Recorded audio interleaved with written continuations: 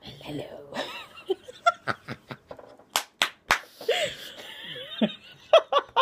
Shall we do it? Shall we partake in it?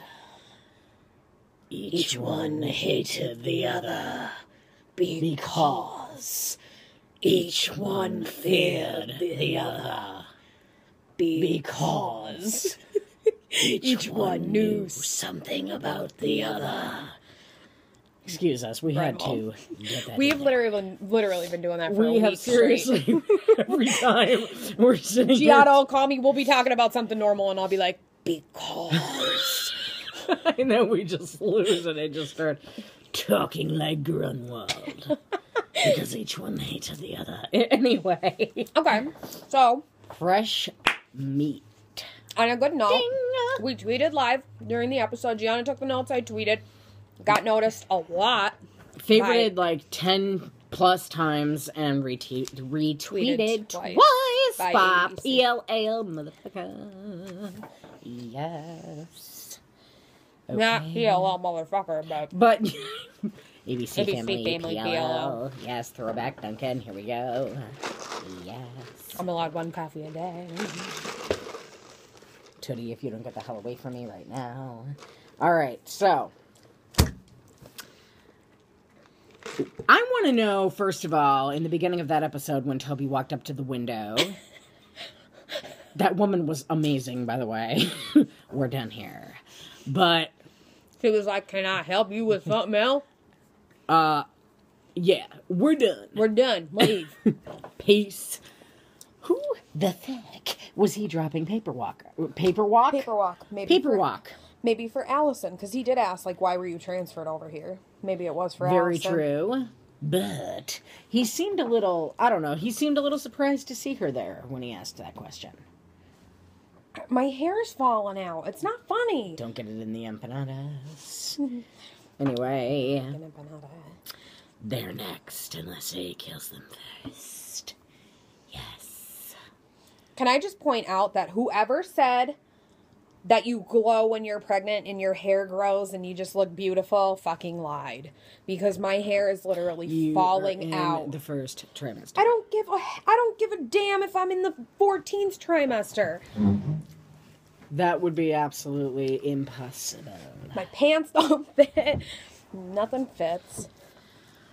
Alright, so Holbrook is taking care of his sick dad, a.k.a. motherfucking Freddy Krueger lookalike that answered the door and honeydew. Are we already on that part? No, but I'm getting into that because that was discussed about Holbrook taking care of his sick papa. He lies. At Honey Melon or Honeydew or Honey fucking mobile home park. He feared his father because he looked like Freddy Krueger. He had nightmares because... I'd have nightmares if that was my dad, dude. too. Damn. Anyway, so... Hannah apparently is getting into a lot of colleges because Spencer... Her SATs were real good, right? Yeah, and Spencer goes to her, how many... Like, she asked the question twice. How many colleges have you gotten into? She avoided that question. She did. She totally avoided that question, which raises questions as to why she avoided that question. Raises questions as to... Personally, I'm not saying that Hannah's an idiot. No. I think that A had something to do with how high she scored on those tests. I really do. We know that A is messing around with all of their colleges. Mm-hmm. Emily got a letter from A about the Dansby whatever. Mm-hmm. You know what I mean? Then we had Spencer didn't get into UPenn. Was it because of Cece? A, nobody knows, but Spencer didn't get into UPenn because of that. And she still is unaware of that. Yeah, and also, with tonight's episode, Jackie Molina is the admissions officer, blah, blah, blah. She's keeping Arya's secret. I know I'm jumping ahead, but if she's the admissions officer of one college, okay. But is A trying to prevent Arya from getting into all these colleges? Because she's applied, 7 different places, and she's, getting rejection letters from every single one of them. But it doesn't make sense. All these girls are getting their chances to get to college messed up. Meanwhile, Hannah, it's almost like it's working out for her. Yeah. So something's up with that. As to... Who the hell is A? Yeah. And are they close to Hannah? Exactly. Exactly. Because We told you. We just it could keep be doing it. Caleb. Gasp. Okay, so what the hell was the time jump? Right? Like, Was it a couple of days? couple weeks, months? Like, there's like shit thrown all over the place, tarps all over. Arya didn't blow her whistle when she was getting tarped by whoever. He went from having no shop to now it's like the grand opening. Then we had Emily say about how, like, Paige has been gone for a while, like, so, like, can you at least throw something in there that says, okay, like how last week it was, like, 3 months later, whatever. Yeah. Can you at least do something like that? And I mean, I understand that Marlene King has said, which we posted on our Instagram, that time no longer moves slowly in Rosewood. Well, we kind of took that as an audience, like, okay, we're going to start finding stuff out. Not, okay, time now moves very fast and it's going to be months jump between every episode. Mm-hmm. Like next week, what's going to go on? Is Hannah going to seriously be sporting a baby bump? Hi. Like, or is friggin' they're going to be in college next episode? Like, who the fuck knows? Like, honestly, I don't even know anymore. I already talked about that. Next thing. So, the end of the episode clues us in as to why Jason doesn't want Ashley Marin to go anywhere. He really did not want her to apply anywhere else because he doesn't feel comfortable with him a month. Let him get used to feeling like he belongs there, blah, blah, blah. Meanwhile, I want to get in your pants, Ashley Marin. Love it. It is my new favorite freaking couple. We called it since the beginning. I tweeted about it. We called it since the beginning. I knew it was going to happen just from them. They didn't even have to say 2 words. Just from them being in the same room together, I knew it. I knew it. Now, does Jason have an ulterior motive? I'm not sure, but I'm still loving Jaxley. He looks sexy doing it no matter what he's doing. All right, so Toby looked extremely creepy. Okay, I understand the knife, whatever, it belonged to his dad. They had it in the cabin. They used to gut fish with it, whatever the hell the case may be. But he hid the knife, therefore obstructing justice, tampering with evidence.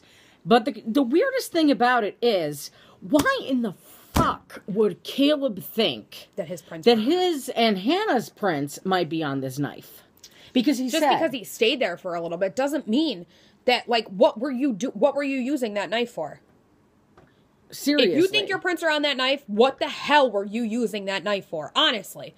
And not only that, but, like, did it ever occur to anybody in this freaking little town that maybe if Toby had done the right thing to begin with and said, look, I know, like, look what I just found. Like, I know where this knife is from, too. This is my dad's knife. Like, you know what I mean? We know that people, like, the police know that people are trying to set everybody up and trying to do this and trying to do that.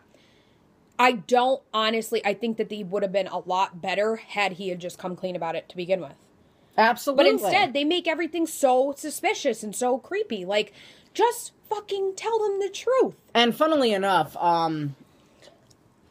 with what went on with Caleb being trapped in that incinerator via Hocus Pocus fucking in the school, is that where they were? They were in the biblioteca, yeah.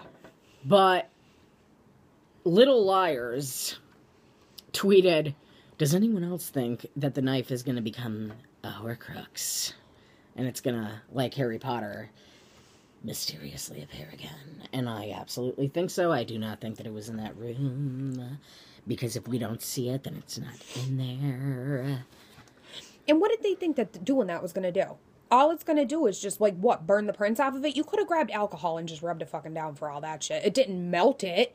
It's a fucking knife. It's not a piece of chocolate. Like, what do you think is going to happen? Seriously. It's metal. You just put metal in a kiln. Like, you know that it turns clay. It makes clay hard.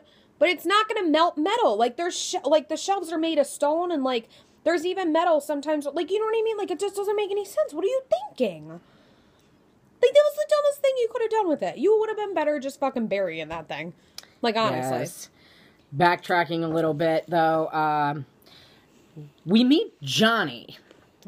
Now, we didn't really officially meet Johnny until a little bit later in the episode, but we see him working at Ezra's brand spanking new, just erected overnight bookstore / barista cafe, and he asks Arya how what he's working on looks, and she says, oh yes, blah, blah, blah, and he goes, you're a really good liar, Arya.